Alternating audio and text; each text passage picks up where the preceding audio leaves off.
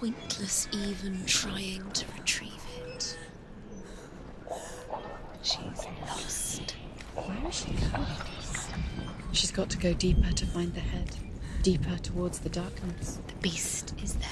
The beast is luring her deeper into the darkness. Although Sigurd kills the dragon, Rayan wants to keep Fafnir's gold all for himself. She will be trapped. Rayan also wants the strength and wisdom of the dragon, so he drinks its blood and asks Sigurd to roast Fafnir's heart for him.